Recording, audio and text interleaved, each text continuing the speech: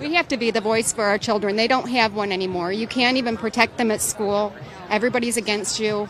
These kids are terrified. What a moment. It has been a long time coming, but it's very nice, I have to admit, to finally see a Trump supporter cross party lines, embrace common sense, bravely speak out about the need to address senseless gun violence, the epidemic of it that has been happening in our schools. I mean, she's spot on. Yes, children are terrified of school shootings, and it's refreshing to see. Wait, what? She's not talking about school shootings? Okay, continue the clip. They have more put into litter boxes in the bathrooms and everything else instead of teaching our kids.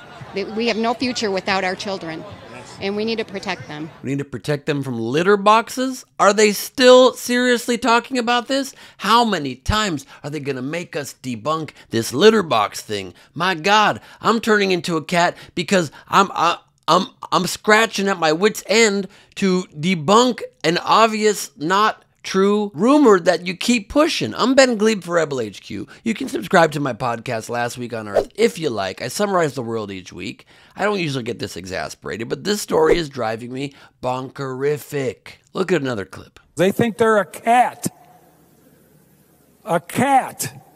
They put tails on and they demand that they have a litter box in the school. Obviously, it's very disruptive to the learning process. And now, into Republican stump speeches.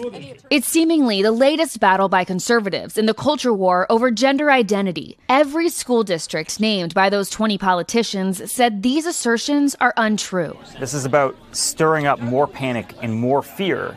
Even the trolling and mocking of this was a way to get the word out there about this lie. Exactly. It's yet another hate-fueled internet rumor aimed at demonizing non-binary kids and some adults who might occasionally dress up as cats. Leave non-binary kids alone. Maybe you can throw a little shade towards adults who dress up like cats. Like maybe they could get a job.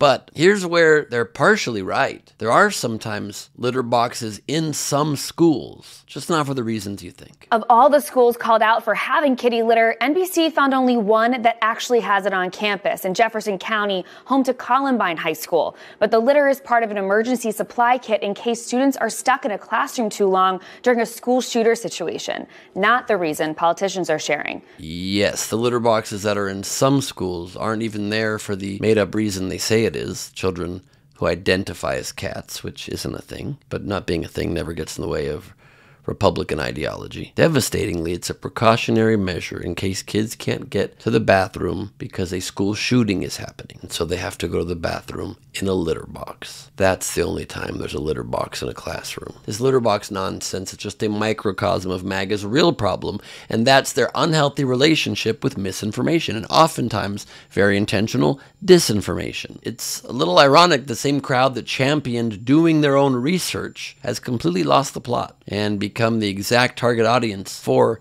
such easily spread through their own soft minds misinformation and disinformation. Doesn't matter how often we shout from the rooftops that Haitian migrants are not eating the dogs and eating the cats, they're eating the pets of the people that live there, or that the 2020 election was definitely not stolen from Donald Trump. If it doesn't align with their narrative, they won't accept it. And they'll just look at you in the eye and say you're fake news, even though you're really the news. You're the facts.